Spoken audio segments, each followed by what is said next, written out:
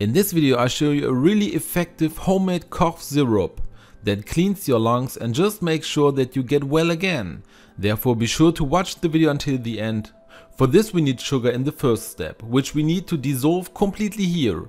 I filled the sugar in a pot, now turn on the stove to medium and stir everything well with a wooden spoon. The whole thing takes a little while. The sugar will start to lump at first until it ends up completely dissolved in liquid. Once this is done, you should add the water. Now you don't have to be scared because it will immediately start to steam and the sugar will become hard again.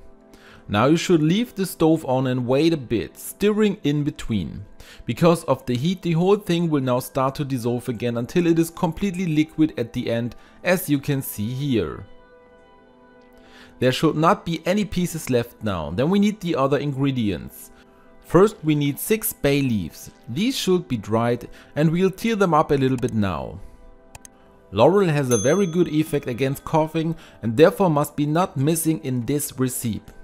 To this we then add 6 teaspoons of sage tea, because this must also not be missing if we want to fight the cough.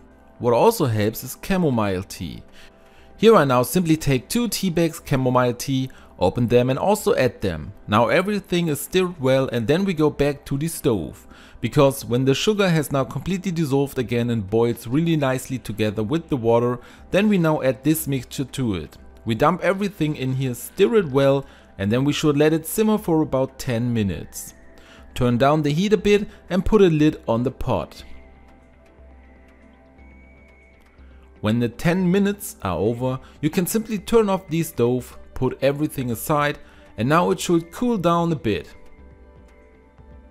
Now that it's cooled down, of course, we want to get the bits out, because we want to have a drinkable cough syrup at the end.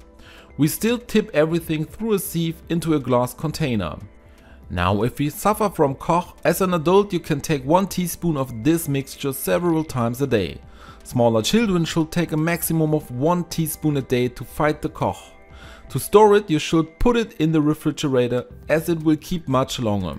This way you can take it out and use it whenever you need it. This way you can fight the cough with this old proven recipe. I'm also going to link you to another video here in the video where I show you a mixture that you can really use to escape any cold.